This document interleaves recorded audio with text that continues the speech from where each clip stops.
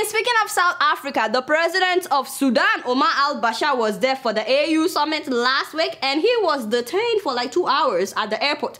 You know, a lot of people actually believe that South Africa was trying to arrest him and deliver him to the ICC, you know, for the genocide in Darfur that killed like 400,000 people and displaced millions of people, only for us to hear that South Africa had released the man.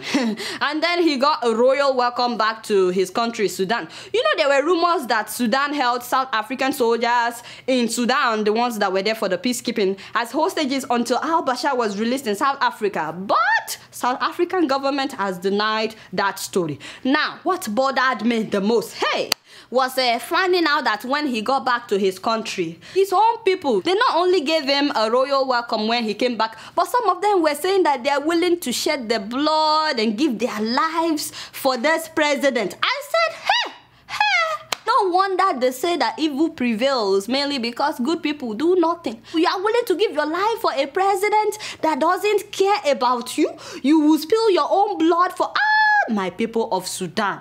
Why not? Why? The moment you are willing to spill your blood, you are basically saying that this guy is a god. No, be so. I'm really looking forward though to justice for the victims of the Darfur genocide, because I've personally met some of them, and if they tell you some of the horrible things that are done to them, oh my god, I was literally crying. Now I'm looking forward to justice for these victims, but as much as I'm looking forward to justice in Sudan, I'm also waiting for the day that ICC would issue an arrest warrant for people like George Bush of the US for war crimes in Iraq and Afghanistan that has left about 1 million people dead and caused hunger, disease, fear, and chaos that have displaced more than 4 million people. I mean, not be so. They went to Iraq saying they saw weapons of mass. What did they say they found in Iraq? They found weapons of mass destruction. Till now, we have not seen any of those weapons. And about 1 million people were killed, including American soldiers. When will ICC do something about this? Must it always be African presidents that you will go after?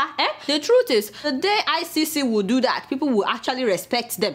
But you guys know that I don't know anything. Guess what? I'm just keeping it real.